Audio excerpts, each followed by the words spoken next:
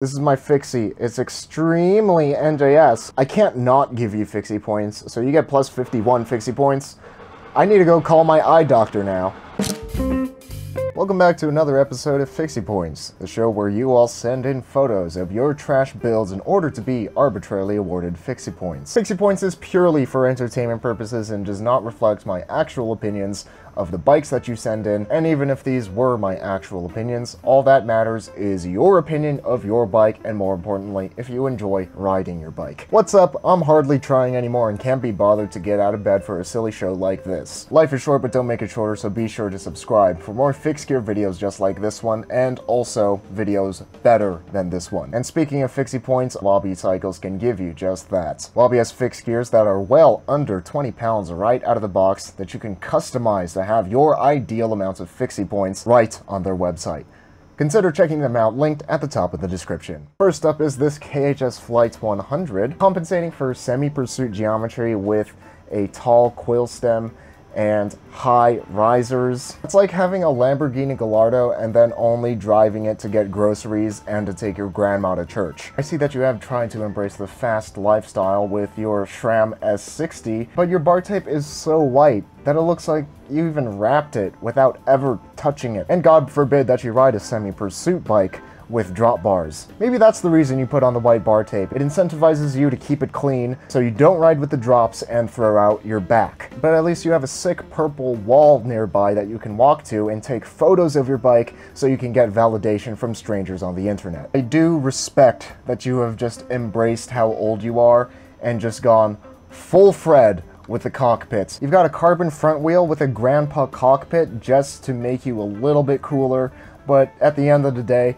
you still want those free crab feed tickets by winning bingo, plus 70.5 Fixie points. Do I even need to say anything at this point? I didn't know that people are actually fans of the Emoji Movie. Homeboy is riding brakeless with one strap. You know, maybe it's for the best for a fan of the Emoji Movie. I'm gonna try to say only nice things about this bike. I like the frame color. You say that this is an Airwalk wheel set. I'm glad to see that Airwalk of Payless is finally successful enough to branch out into wheel sets. Your fork, it stands out. You got purple, celeste, thoroughly used, elementary school basketball orange. These are all colors. Too often in society, we buy things, we don't end up using them, and oftentimes we throw it away. So I'm glad that you are helping the environment and reusing components that you found in a recycling bin to give them a new life. This thoroughly used Payless bike gets plus 42 Fixie points. This is my I don't even know what bike, I just built it from secondhand parts I found online. This is the only picture I got since my brother sold most of the parts. All that is left is this Nicodache stem and drops. Your brother sold most of the parts, but he didn't sell punctuation. Please, there's a thing called periods and commas. They help. This bike is weird because your stem is super long, but it looks like your seat post is at an appropriate height. It just makes me think that you're proportioned like an orangutan. Your bike is fine and it will get plus 29 Fixie points, but your grammar is so atrocious that I have to dock 10 Fixie points. This is pretty sick. You really use the paint job on this bike to its full potential by going with the black components and accenting it with the Mickey Pistards and the gummies. It's a modern steel fixed gear and you really ran with that direction. And I am loving the Thompson bits, I am loving the Omniums, and usually I would want more contrast on a bike like this, but just the fact that the seat tube is gray adds enough contrast. It makes the bike look so dang mean. Thank you for finding a wall that is clean. Thank you for properly exposing your photo, plus 85 Fixie points. This is my hand-painted Fixie bike looking for some Fixie points. Alright. Hold on. First of all, I think the paint job is super cool. Secondly, I like your spec. Except for one thing, your frame set, it looks like you're repurposing a mountain bike, which is a problem because your chain looks pretty loose, and especially since you're riding brakeless, it looks like it might fall off, just like the screws in your head. But it's an easy fix. All you gotta do is take your lovely frame set, take all the parts off of it, and then use this frame set as a mountain bike as God intended. Plus 15 Fixie points.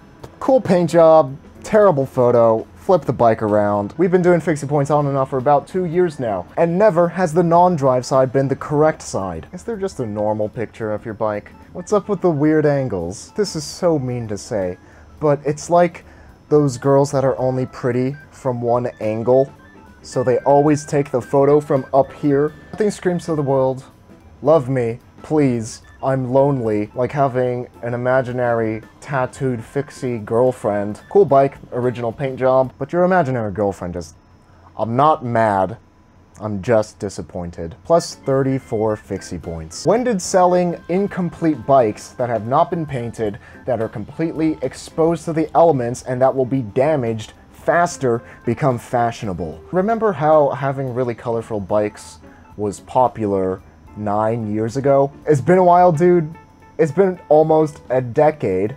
Let me say that again. Almost a decade since having a colorful bike was cool. And now your bike looks like a guy who got his entire body covered in tribal tattoos in the 90s and is now just trying to get rid of them. Plus 33 Fixie Points. Feel it. I feel it. You know, it's boring, but sometimes boring just works. I'm really digging the color of the frame set, and the fact that you did a mix of black and silver components adds just a hint of originality without going overboard. Black Omniums with the silver Zen is one of my favorite combos. Even on this steel bike, I think it looks great. Original without being crazy, got a good amount of bling while still being sensible. This is a very reasonably dangerous bike. Plus 64 Fixie Points. NJS Bridgestone I built for a friend and my gunner. First of all, the color scheme on this frame set, on point. Secondly, that's really nice of you to build this bike for a friend. It's just a bit unfortunate that clearly all of the budget went to the frame set, and all of your effort went to wrapping the frame set and not the bars. These handlebars look like you found them in a coal mine, and you have the audacity to put them on this Bridgestone, along with a knockoff Velocity B43 and some Bikes Direct looking ass front wheel. And these cranks have a chainring guard. I couldn't even tell you any cranks that have a chainring guard, which tells you how bottom of the barrel this crank set is. Lastly, there's a carbon C-post. That just ain't right on an NJS bike. Accept what it is, embrace that it's a vintage steel bike, and don't try to make it something that it's not. And for some reason, you're trying to make it a piece of garbage for your friend. Honestly, I think your friend would be happier if you just gave him the frame set and threw the rest of the parts in the trash where they belong. But just because this frame set is so cool, it gets 38 Fixie Points. Now for your gunner. It's called the Street Dog, which automatically gets some Fixie Points. The reverse spoked wheel, I don't know what to call this, inverted nipple wheel? I think that's the medical term for this type of wheel. Inverted nipple Street Dog gets plus 43 Fixie Points. I don't mean to alarm you, but you need to check into a hotel right this instant and call a contractor because your house is sliding off of its foundation. It's always cute when people try to take photos of their bikes, like they're peeking around the corner, like, oh, I got you, boo. This is not good, interesting, or creative photography. It looks like your house is falling apart, and your bike is boring. You get plus 10 Fixie Points. I think this next person has the previous one outdone. It's not just the house that's sliding off its foundation, it's the entire street. And as a tech-savvy individual, I just want to show everybody that cameras these days, almost every single one, has these lines, and they show you if the picture is straight. Why are you all holding your phones and taking pictures of you and your bikes like your wrist is broken or like your neck is broken? There are lines. It's not hard. You get plus 74 Fixie Points. Greetings from Australia. Paid entirely too much for this bike, $800, because Australia. Despite you being from Australia, where everything is upside down, I have to give you a lot of credit for taking a picture of the drive side of your bike. Even though it's mostly stock, it gets plus 80 Fixie Points because I feel like it. And also because you're self-aware. Seriously though, all y'all in the comments that are like, why do you like 75s? Omniums are stiffer. I am not strong enough to tell the difference, and neither are you, and this guy gets it. That's it for this episode of Fixie Points. Who's the winner? Nobody. Yeah, I'll take that as we're all winners here.